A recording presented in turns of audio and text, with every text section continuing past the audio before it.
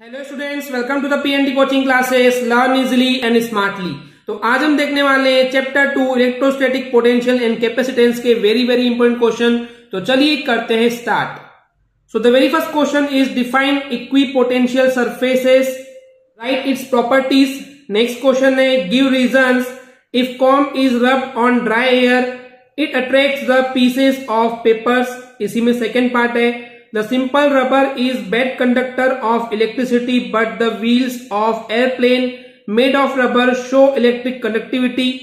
and इसी का third part है in the vehicles which carry fuels the rods of metals touches the surface of earth when vehicle move। next important question है derive an expression for the equivalent capacitance of capacitor connected in series connection, draw diagram। next question है derive an expression for the equivalent capacitance of capacitor connected in parallel connection, draw diagram। and next question है what do you mean by capacity of capacitor, what are the factors affecting it and how। next question है explain Van de Graaff generator under the following points, diagram, working and uses। next question है what do you mean by capacitor, describe its properties, derive an expression for parallel plate capacitor, write the condition depends on it।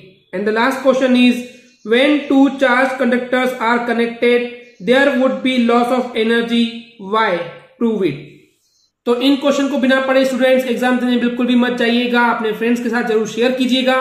अगर आपको हमारी video से कुछ भी सीखने मिला या नॉलेज मिला तो प्लीज हमारे चैनल को सब्सक्राइब कीजिए एंड वीडियो को लाइक जरूर करें। आज के लिए इतना ही, थैंक यू।